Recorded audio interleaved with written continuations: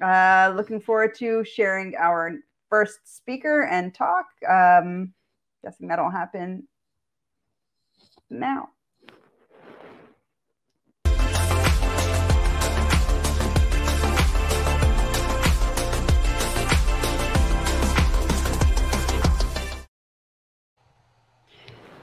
So, hey, good morning, Jeremy. Good morning, Sharon. How are you? I'm good. Wow, I'm looking at your bio and it's extremely impressive. I have to say, I have to read up on all of the books that you have written: DOM scripting, Bulletproof Ajax, HTML5 for web designers, resilient web design, many more.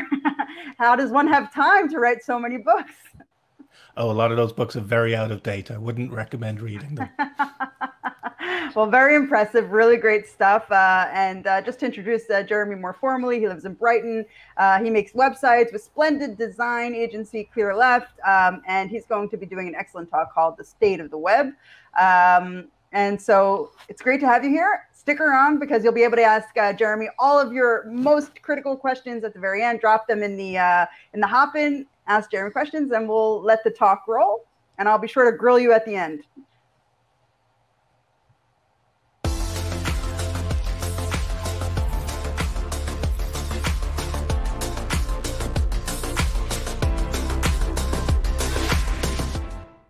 Hello, my friends.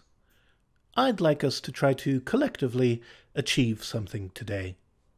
What I'd like us to achieve is a sense of perspective. To do this, we need to take a step back and cast an eye on the past. For example, I can look back and say, wow, what a terrible year. A year of death, a year of polarization, of inequality, a corrupt government, protests in the street as people struggle to fight against systemic racism. Yes, I am of course talking about the year 1968. By the end of 1968, the United States of America was a nation in turmoil. Civil rights, the war in Vietnam, it felt like the polarizing issues of the day were splitting the country in two. But in the final week of the year, something happened that offered a sense of perspective. In an audacious move, NASA decided to bring forward the schedule of its Apollo program. Apollo 7 was a success, but that mission was confined to Earth orbit. For Apollo 8, human beings would leave Earth's orbit for the first time in history. The bold plan was to fly to and around the moon before returning safely to Earth. From today's perspective, you might just see it as a dry run for Apollo 11 when human beings would step foot on the moon. But at the time, it was an unbelievably bold move, a literal moonshot. On the winter solstice, December 21st, 1968, Jim Lovell, Frank Borman, and Bill Anders were launched on their 6-day mission to the moon and back. And the mission was a success. Everything went according to plan. But the reason why we remember the Apollo 8 mission today is for something that wasn't planned. First of all, after the translunar injection, when the crew had left Earth orbit and were on their way to the moon, already the furthest distance ever traveled by our species, someone, probably Bill Anders, pointed a camera back at Earth. And this was the first picture ever taken by a human being of the whole Earth. It's quite a perspective-setting sight, seeing the whole Earth. To us today, it's almost commonplace. But remember that there was a time when no one had ever seen this view. In fact, throughout the 1960s, activist Stuart Brand had a campaign handing out buttons with this question: why haven't we seen a photograph of the whole Earth yet? I like the yet at the end of that. It gives it a conspiracy-tinged edge. Stuart Brand suspected that if people could see their home planet in one image, it could reset their perspectives. They would truly grok the idea of spaceship Earth, as Buckminster Fuller would say. The idea came to Brand when he was on a rooftop tripping on acid, experiencing the horizon curve away from him and giving him quite a sense of perspective. And later, he would start the Whole Earth catalogue. It was like a print version of Wikipedia with everything you needed to know to run a commune. Later still, he went on to found the Long Now Foundation, an organization dedicated to long-term thinking. I'm a proud member, and their most famous project is the Clock of the Long Now, which will keep time for 10,000 years. This is just a scale model in the Science Museum in London. The full-size clock is being built inside a mountain on geologically stable ground in West Texas. Just thinking about the engineering challenges involved is bound to give you a certain sense of perspective. But let's snap back from 10,000 years in the future to that Apollo 8 mission in December of 1968. This picture of the whole Earth wasn't the most important picture taken by Bill Anders on that flight. By Christmas Eve, the crew had reached the moon and successfully entered lunar orbit. Oh my God, look at that picture over there. There's the Earth coming up. Wow, that's pretty. Hey, don't take that. It's not scheduled. You got a color film, Jim? Hand me a roll of color quick. Oh, man, that's great. Where is it? Quick. This is what Bill Anders captured. Earthrise.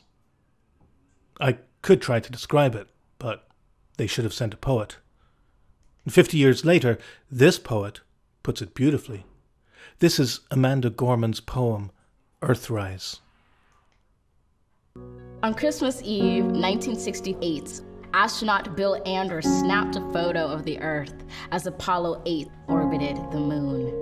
Those three guys were surprised to see from their eyes a planet looked like an Earthrise, a blue orb hovering over the moon's gray horizon with deep oceans and silver skies. It was our world's first glance at itself, a first chance to see a shared reality, a declared stance, and a commonality, a glimpse into our planet's mirror. And as threats drew nearer, our own urgency became clearer as we realized that we hold nothing dearer than this floating body we all call home.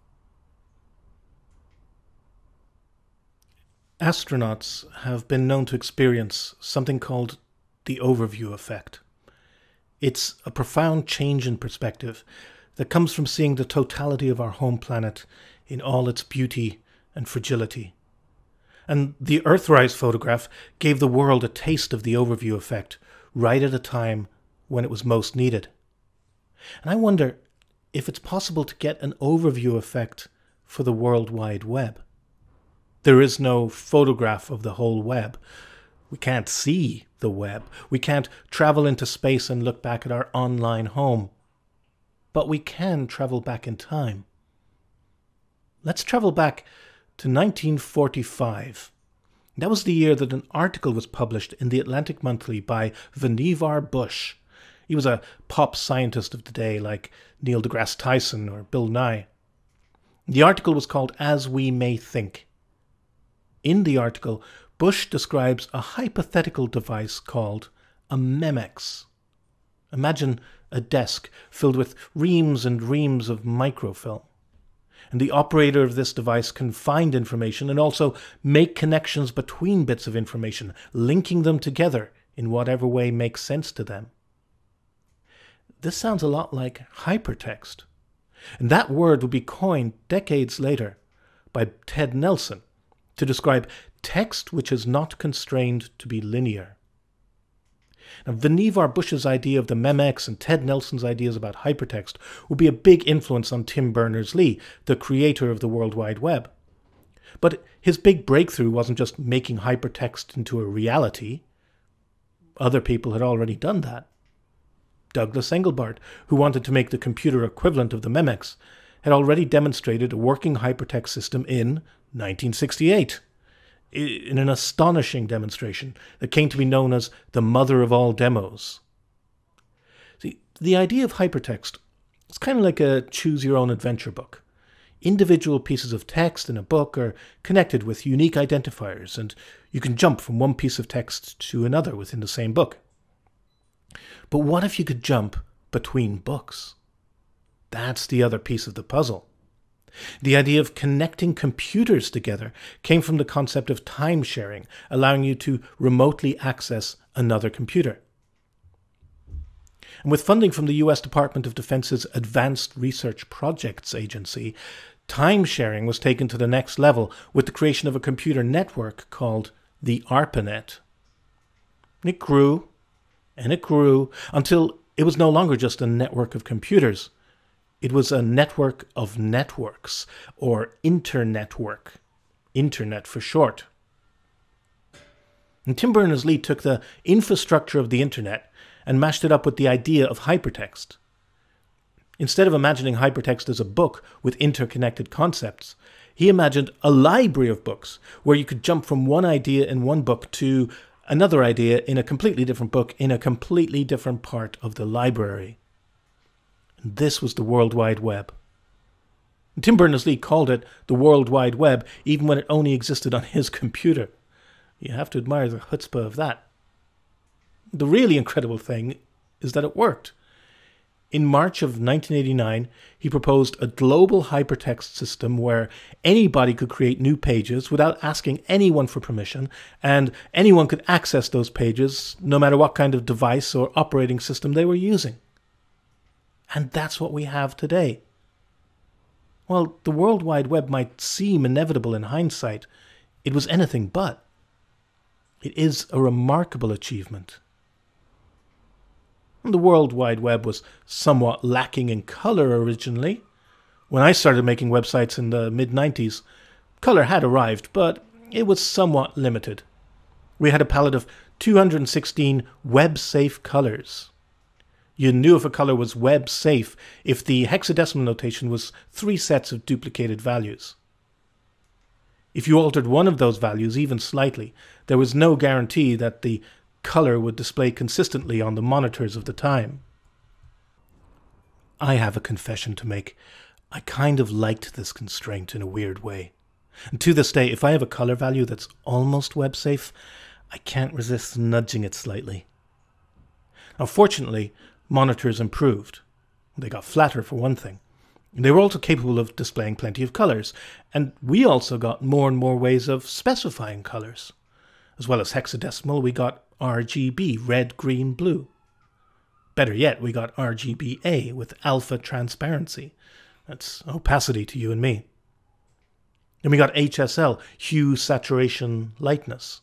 Or should I say HSLA, hue, saturation, lightness, and alpha transparency. And there are more color spaces on the way. HWB for hue, whiteness, blackness. LAB, LCH. And there's work on a color function so that you can specify even more color spaces. Now, in the beginning, typography on the World Wide Web was non-existent.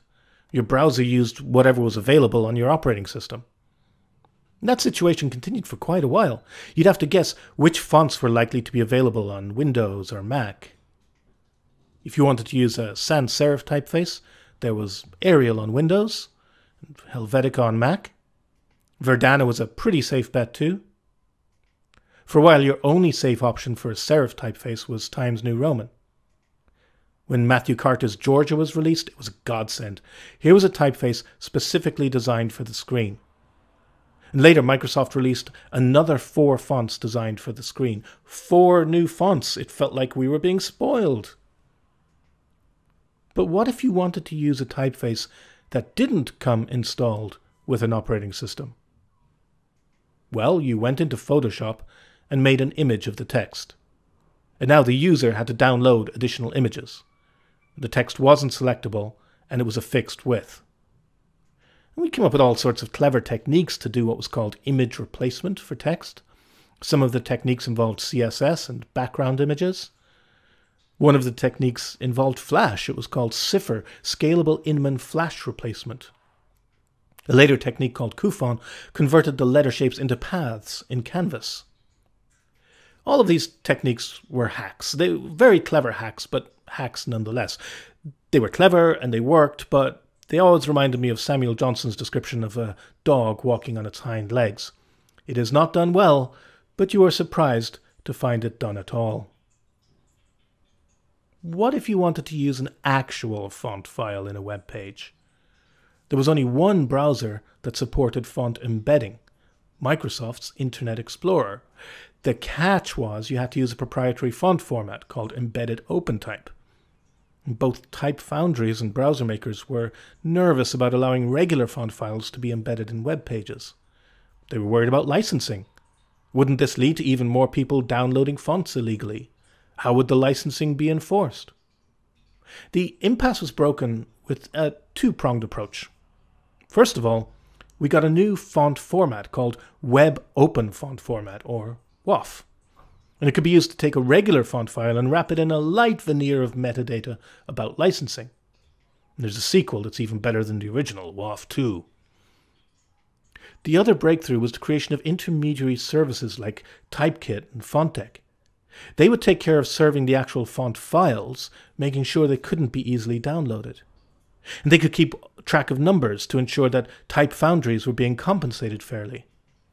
And over time it became clear to type foundries that most web designers wanted to do the right thing when it came to licensing fonts. So these days, you can probably license a font straight from a type foundry for use on the web and host it yourself. Now, you might need to buy a few different weights, regular, bold, maybe italic. What about extra bold or a lightweight? It all starts to add up, especially for the end user who has to download all those files. I remember being at the web typography conference Ampersand years ago and hearing a talk from Nick Sherman. And he asked us to imagine one single font file that could go from light to regular to bold and everything in between. Now what he described sounded like science fiction. It is now science fact, indistinguishable from magic. Variable fonts are here. You can typeset text on the web to be light or regular or bold or anything in between. Now when you use CSS to declare the font weight property, you can use keywords like normal or bold, but you can also use corresponding numbers like 400 or 700. There's a scale with 8 options from 100 to 900. But why isn't the scale simply 1 to 9? Well, even though the idea of variable fonts would have been pure fantasy when this part of CSS was being spec'd, the authors had some foresight. One of the reasons we chose to use 3-digit numbers was to support intermediate values in the future. And with the creation of variable fonts, how come William Lee added, "The future is now"? On today's web, you could have 999 font weight options. Now, in the beginning, the World Wide Web was a medium for text only. There were no images, certainly no videos. In an early mailing list discussion, there was talk of creating a new HTML element for images. Perhaps it should be called icon. Or maybe it should be more generic and be called embed. Tim Berners-Lee said he imagined using the rel attribute on the A element for embedding images. While this discussion was happening, Mark Andreessen popped in to say that he had just shipped a new HTML element in the Mosaic browser. It's called IMG. It takes an attribute called src that points to the source of the image. And this was a self-closing tag, so there was no way to put fallback content in between the opening and closing tags if the image couldn't be displayed. So the ALT attribute was introduced instead to provide an alternative description of the image. And for the images themselves, there were really only 2 choices. JPEG for photographic images, and GIF for icons or anything that needed basic transparency. GIFs could also do animation, and today that's pretty much all they're used for. That's because there was a concerted campaign to ditch the GIF format on the web. Unisys, who owned the rights to a compression algorithm used by the GIF format, had started to make noises about potentially demanding license fees for its use. The Portable Network Graphics format, or PNG, was created in response. It was more performant, and it allowed you to have proper alpha transparency. These were all bitmap formats. What if you wanted a vector format for images that would retain crispness at any size or resolution? There was only one option: Flash. You'd have to embed a Flash movie in your web page just to get the benefit of vector graphics. And by the 21st century, there were some eggheads working on a text-based vector file format that could be embedded in web pages, but it sounded like a pipe dream. It was called SVG for Scalable Vector Graphics. The format was dreamed up in 2001, but for years, not a single browser supported it. It was like some theoretical graphical Shangri-La. But by 2011, every major browser supported it. Stylable, scriptable, animatable vector graphics have gone from fantasy to reality. And there's more choice in the world of bitmap images too. WebP is well supported. AVIF is gaining support. And the image element itself has grown too. You can use the source set attribute to give a browser the range of images to choose from to best suit the user's device and network connection. You can use the loading attribute to get lazy loading of images for free, no JavaScript required. We now have audio in HTML, no JavaScript required. We now have video in HTML, no JavaScript required. And these elements have been designed with more thought than the image element. They are not self-closing elements by design. You can put fallback content between the opening and closing tags. Now, the audio and video elements arrived long after the image element. And for a long time, there was no easy way to do video or audio on the web. That was very frustrating for me. The first websites I ever built were for bands, and the only way to stream music was with a proprietary plugin like Real Audio or Flash. While the web standards were being worked on, Flash delivered the goods with streaming audio and video. This happened over and over. Flash gave us vector graphics, animation, video, and more. But the price was lock-in. Flash was a proprietary format. Still, Flash showed the web standards bodies the direction of travel. Flash was the hare, web standards were the tortoise. We know how that race ended. In a way, Flash was like the research and development incubator for the World Wide Web. We got CSS animations, SVG, and streaming video because Flash showed that there was an appetite for them. Until web standards provide a way to do something, designers and developers will reach for whatever tool gets the job done. Take layout, for example. In the early days of the web, you could have any layout you wanted, as long as it was a single column. Now, before long, HTML expanded to provide some rudimentary formatting for that single column of text. Presentational elements and attributes were invented. And even when elements and attributes weren't meant to be used for formatting, people got creative. Tables for layout, a single pixel GIF that could be given width and height. These were clever solutions, but they were hacks, and they were in danger of turning HTML into a presentational language instead of a language for structuring content. CSS came to the rescue, a language specifically for presentation. But we still didn't get proper layout tools. There was a lot of debate in the early days about whether CSS should even attempt to provide layout tools or whether that was a job for a separate technology. We could lay things out using the float property, but really that was another hack. Floats were an improvement over tables for layout, but we only swapped one tool for another. Our collective thinking still wasn't very web-like. For example, designers and developers insisted on building websites with a fixed width. This started in the era of table layouts and carried over into CSS.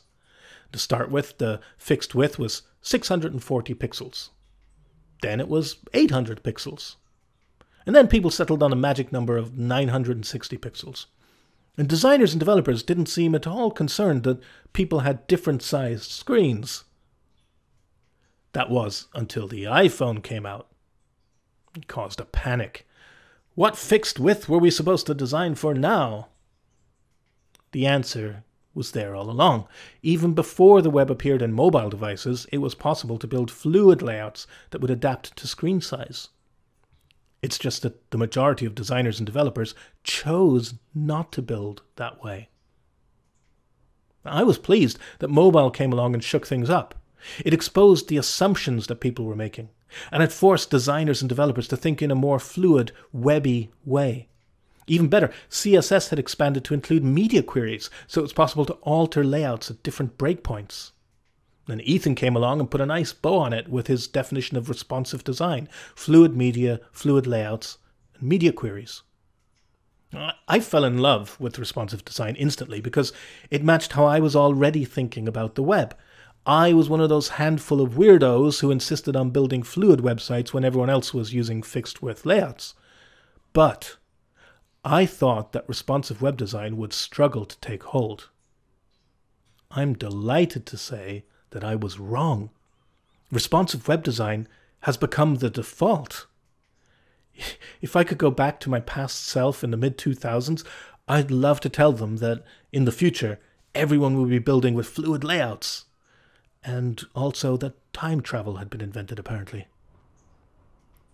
Not only that, but we finally have proper layout tools for the web. Flexbox, Grid, no more hacks.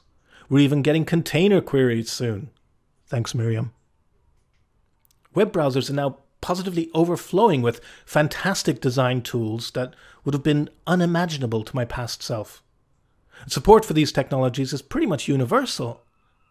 When browsers differ today, it's only in terms of which standards they don't yet support. There was a time when browsers differed massively in how they handled basic web technologies.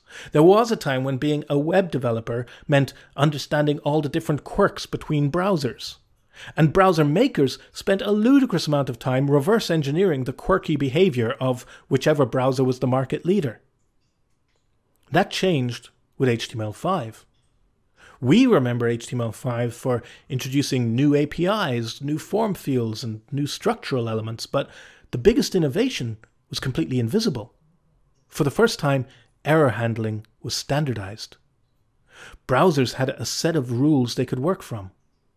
And once browsers adopted this consistent approach to error handling, cross-browser differences dried up. And that was good news for web developers, because we were sick of dealing with different browsers taking different approaches. We had been burned with JavaScript. In the beginning, there was no scripting on the web, just like there was no styling. Tim Berners-Lee wasn't opposed to the idea of executing arbitrary code on the web, but he pointed out that you needed everyone to agree on which programming language browsers would use. You need something really powerful, but at the same time ubiquitous. Remember, a facet of the web is universal readership, and there is no universal interpreted programming language. Well, this problem of which language to choose was solved in the usual way. Brendan Eich, who was working at Netscape, created a completely new programming language in just 10 days. It would be called LiveScript. And then the marketing department got involved, and because Java was the new hotness at the time, this scripting language was renamed to JavaScript, even though it had nothing to do with Java. Java is to JavaScript as ham is to hamster. The important thing is that multiple browsers implemented it. Then the hype started. We were told about this great new technology called DHTML. The D stood for dynamic. This would allow us to programmatically manipulate elements in a web page. But the two major browsers at the time, Netscape Navigator and Internet Explorer, used two completely incompatible syntaxes. For Netscape Navigator, you'd use document.layers. For Internet Explorer, it was document.all. This was when developers said, enough was enough. We wanted standards. The Web Standards Project was formed, and we lobbied browser makers to implement web standards like CSS and also the document object model. This was a standardized way of manipulating elements in a web page. You could use methods like getElementById and getElementsByTagName. And that worked fine, but it was yet another vocabulary to learn. If you already knew CSS, then you already understood how to get an element by ID and get elements by tag name, but with a different syntax. John Resig created jQuery so that you could use the CSS syntax to do DOM scripting. There were lots of other JavaScript libraries released around the same time, but jQuery was by far the most popular.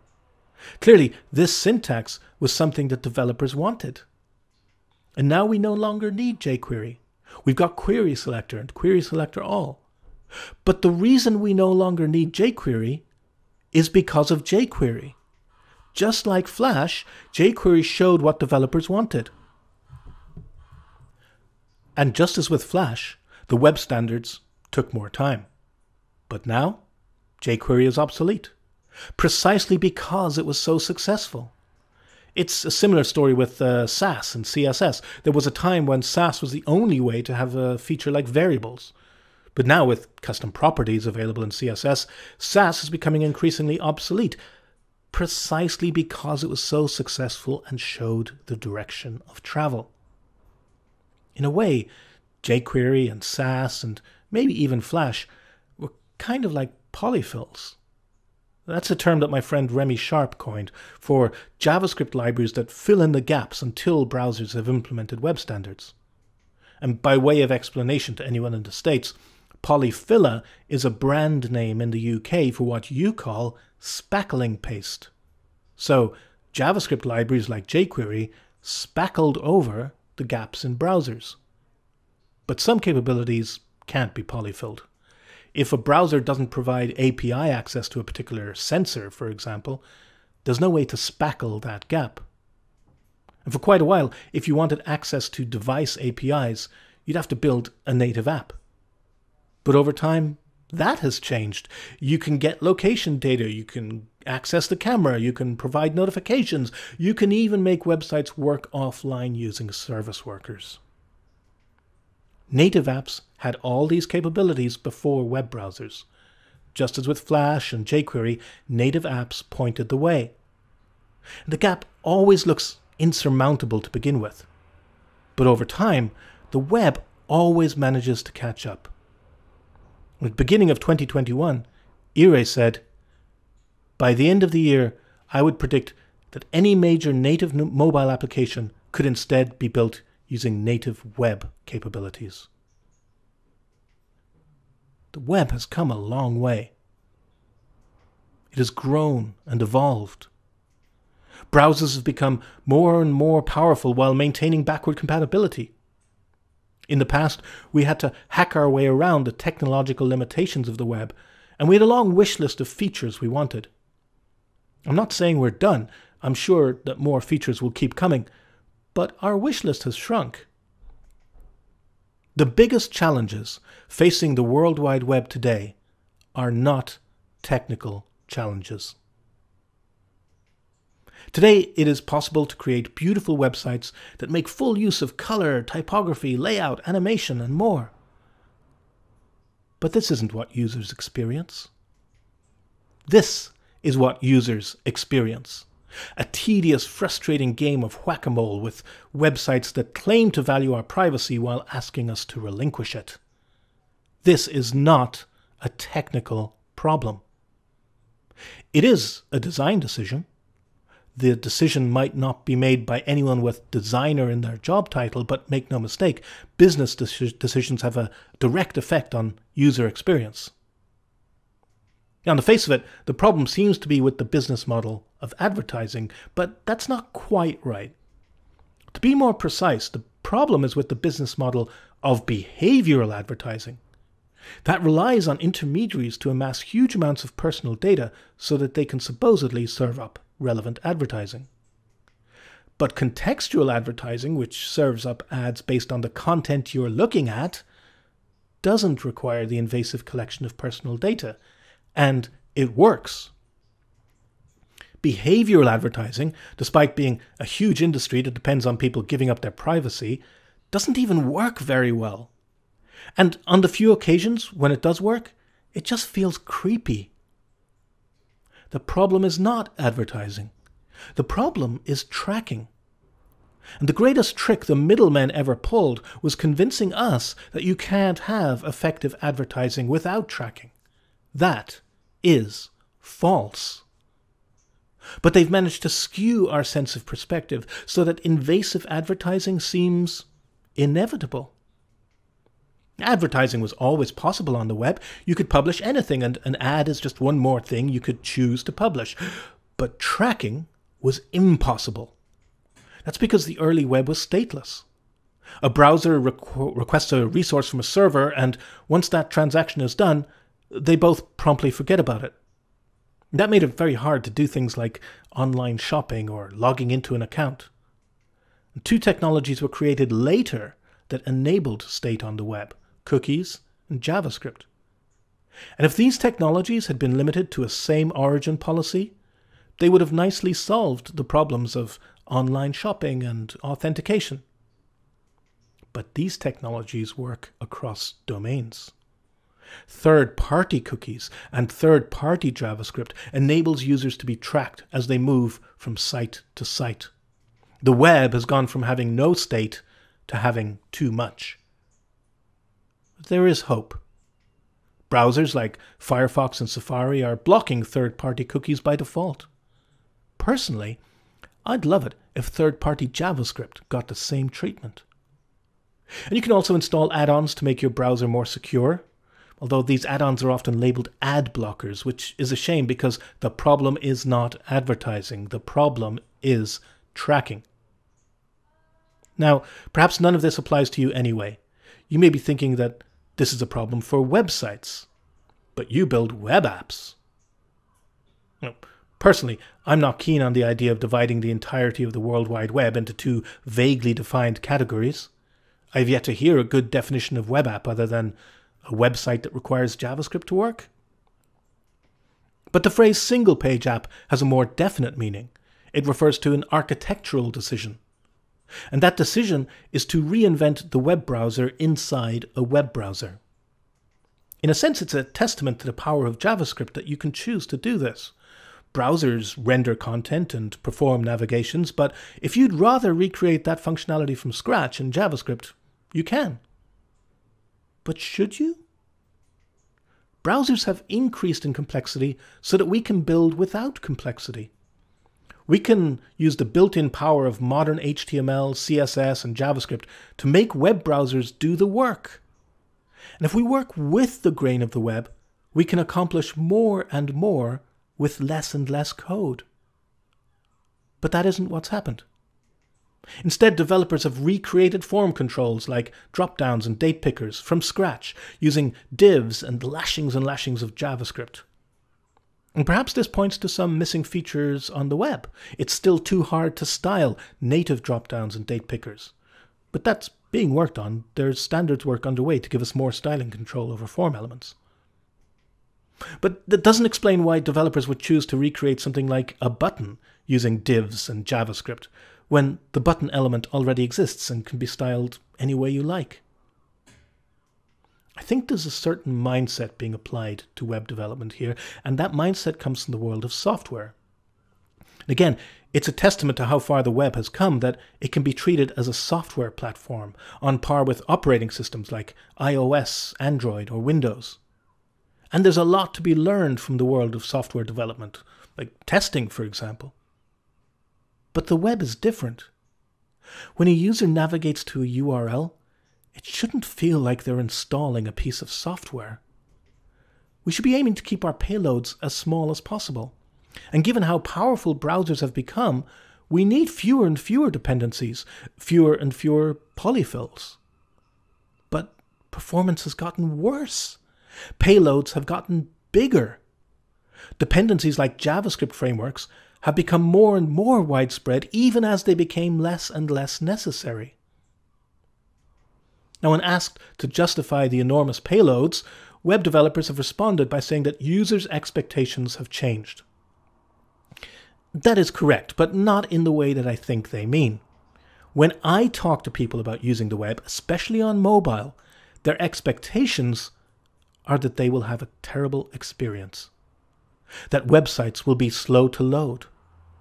Oh, and I guarantee that none of them are saying, well, I'd be annoyed if this were a website, but seeing as this is a web app, I'm absolutely fine with this terrible experience. I said that the biggest challenges facing the World Wide Web today are not technical challenges. I think the biggest challenge facing the web today is people's expectations. There is no technical reason for websites or web apps to be so frustrating. But we have collectively led people to expect a bad experience on the web. Our intentions may have been good.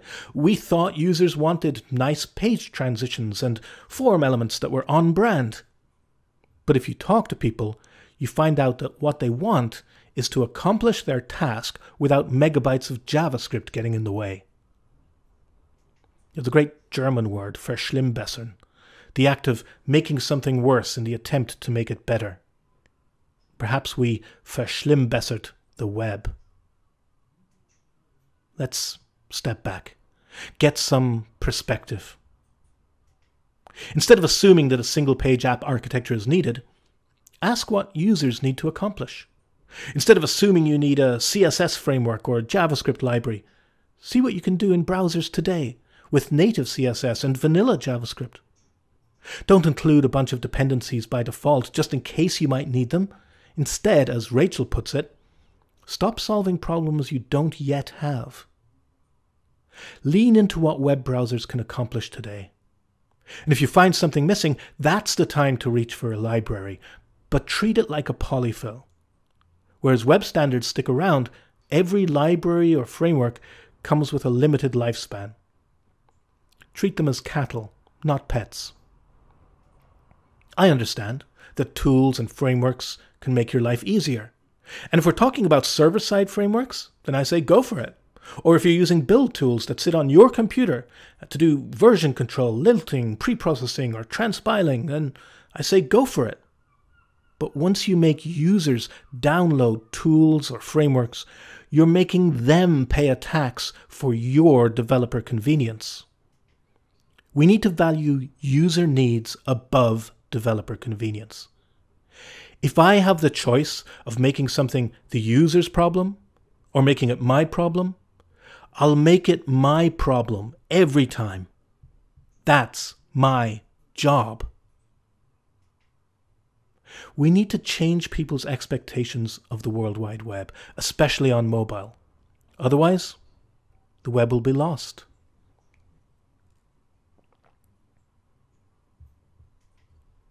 Two years ago, I had the great honor of being invited to CERN to mark the 30th anniversary of the original proposal for the World Wide Web. And one of the other people there was the journalist, Zeynep Tufekci. And she was on a panel along with Tim Berners-Lee and other luminaries of the early web. At the end of the panel discussion, she was asked, "What would you tell the next generation about how to use this wonderful tool?"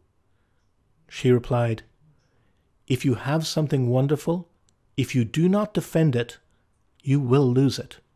If you do not defend the magic and the things that make it wonderful, it's just not going to stay magical by itself." I believe that we can save the web. I believe that we can change people's expectations. We'll do that by showing them what the web is capable of. It sounds like a moonshot. But you know, moonshots aren't made possible by astronauts. They're made possible by people like Poppy Northcutt in Mission Control, and Katherine Johnson running the numbers, and Margaret Hamilton inventing the field of software engineering to create the software for the lunar lander. Individual people working together on something bigger than any one person. There's a story told about the first time President Kennedy visited NASA. And while he was getting a tour of the place, he introduced himself to a janitor. And the president asked the janitor what he did there. The janitor answered, "I'm helping put a man on the moon." It's the kind of story that's trotted out by company bosses to make you feel good about having your labor exploited for the team. But that janitor's loyalty wasn't to NASA, an organization. He was working for something bigger. I encourage you to have that sense of perspective. Whatever company or organization you happen to be working for right now, remember that you are building something bigger. The future of the World Wide Web is in good hands. It's in your hands. Thank you.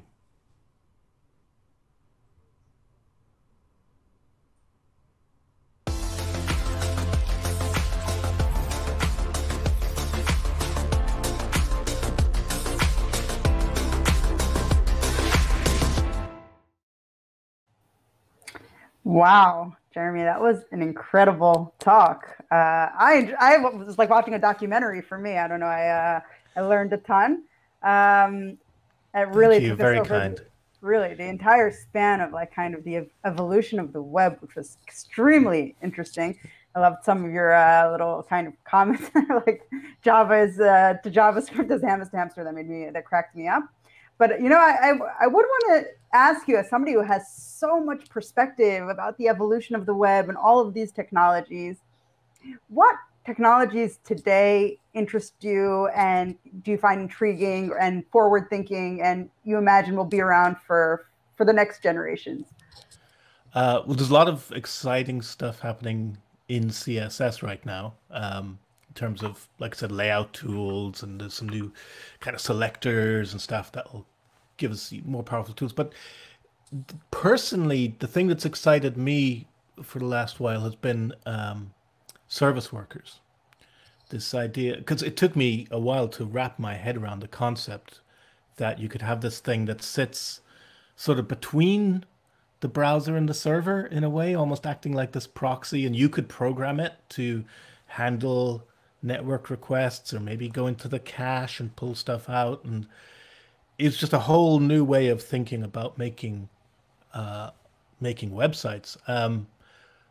And so I'm really excited about all the possibilities there to make websites that are more, that perform better, that are, less susceptible to falling over when there's a bad network connection, being more resilient and all that. And yet, strangely, I don't see much take up. It's like this amazing technology is just sitting there, and people are kind of ignoring it. It's a bit strange.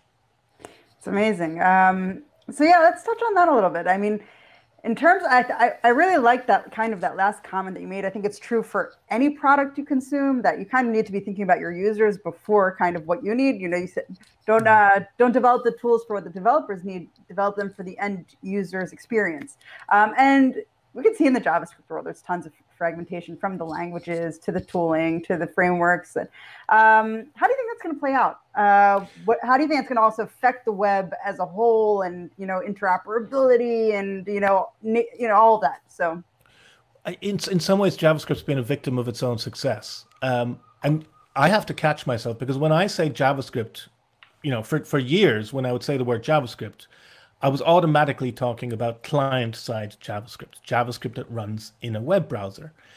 And so there's all these things you have to consider, like your JavaScript shouldn't get too big and bloated because that's going to make the performance worse. It's bad for the user, etc., etc. But these days, I have to explicitly say client-side JavaScript, because JavaScript has become so successful that it's everywhere. It's in the browser, it's on the server, it's on your own computer running build tasks and all this stuff. So I think if you have a mindset of treating JavaScript like your programming language that you're comfortable in, and you use it in a certain way on your computer, you use it in a certain way on a server, and then you continue to use it that way on the client inside a web browser, that's problematic, because it's not the same. Once you bring the user's device into it, you got to consider that. You have to be aware that you can't just write loads of code. If you write loads of code on the server, that's fine, right? I mean, it's not really going to slow things down that much. But when you write loads of code and ship it to a web browser, that's a big problem for the user.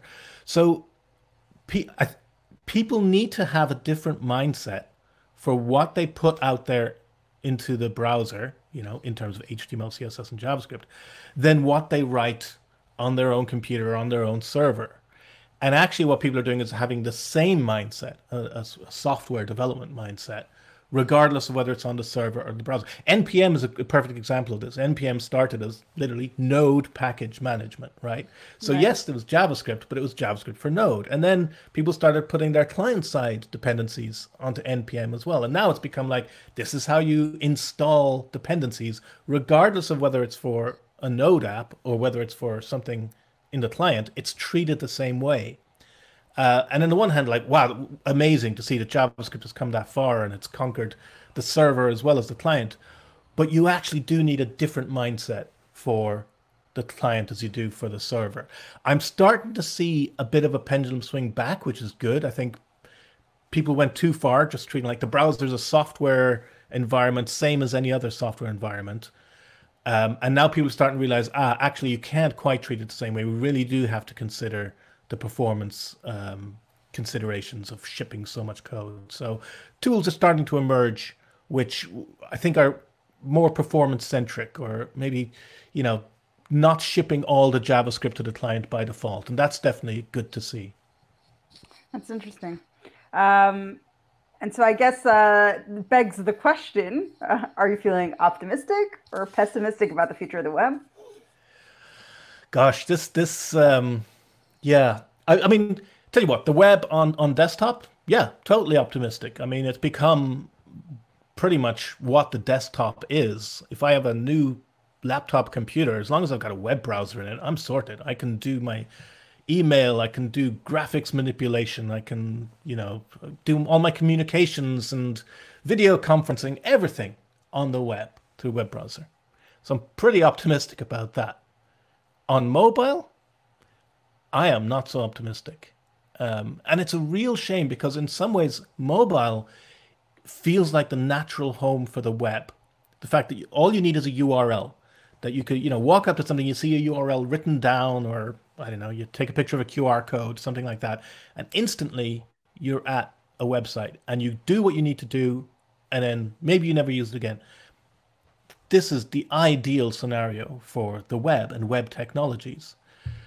And yet the perception of the web on mobile, because we've been making terrible websites, is that the web's kind of yucky on mobile. It's really inconvenient. All the user experience crap with popovers and all overlays and dismissing all this stuff.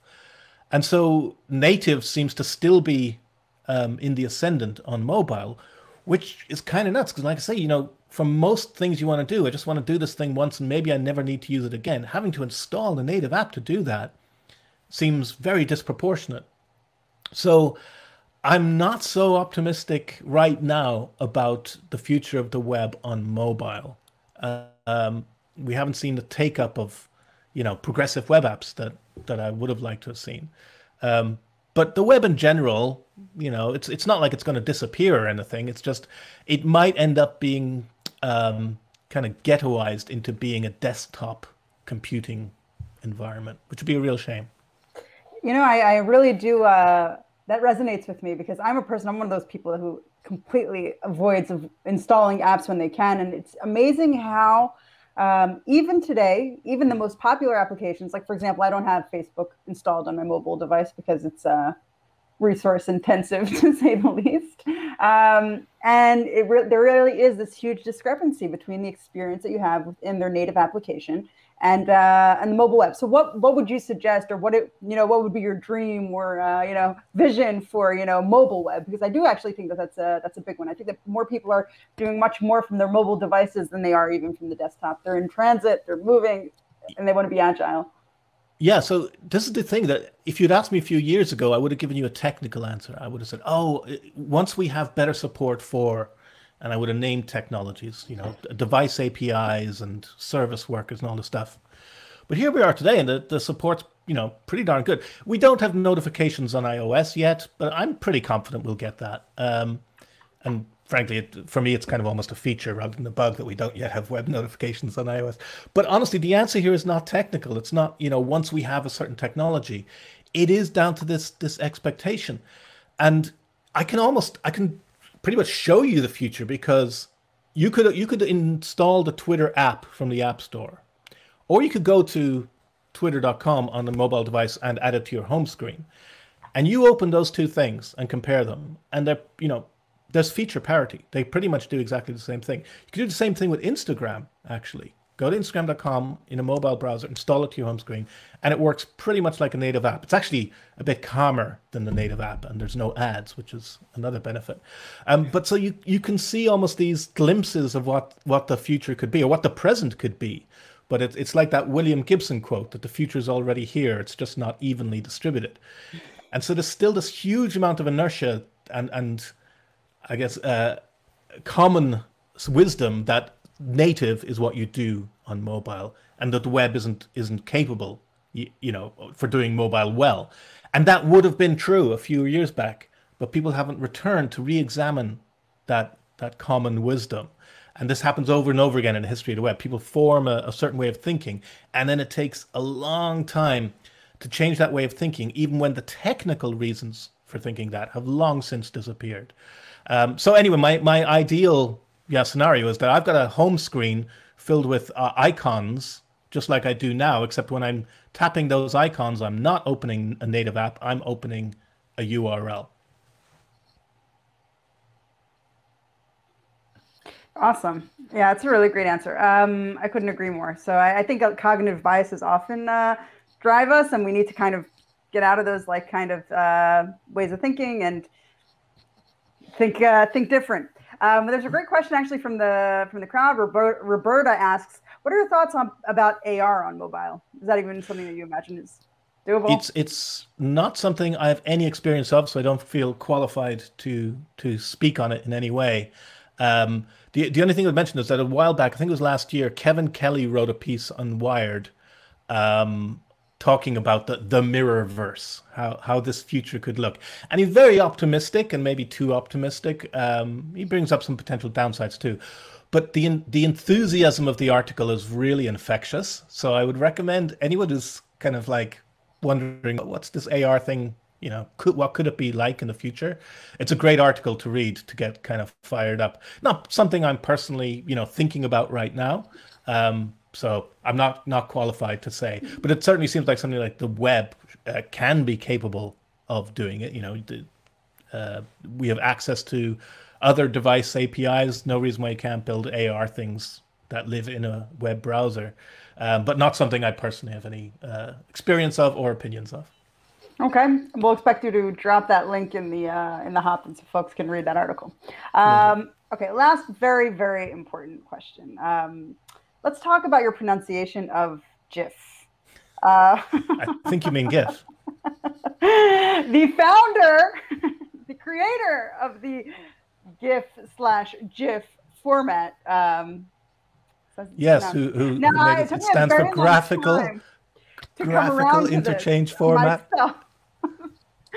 And I often said GIF for many years until I saw when he received the Webby Award that was what he put on the stage. Yes, it's pronounced GIF. Okay, so there's another question from. I see that one more question did come in from the audience. Okay, the big companies that are running the web, like Tracking Similar, are the same that pushed those unbelievable and wonderful changes. What do you think about it? So Google would be a good example here. This is we talk about Google like it's one entity with perhaps one vision or one goal, but it's a classic example of a company that's so big and it's doing so many different things that you should almost treat it like different companies. And I personally would love it if they were different companies.